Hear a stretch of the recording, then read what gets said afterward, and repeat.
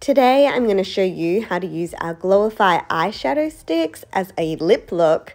I start with the Cocoa Glowify to line my lips, and I'm actually lining just over the lip line to create the illusion of some thicker, fuller lips. Using that darker shade as a liner creates the illusion of fuller lips without the lip fillers. I'm then coming in with our Champagne Glowify just at the Cupid's bow there, just to really make the lips pop, and I'm finishing with my favorite satin matte gloss. The new Glowifys have quickly become a new daily staple of mine.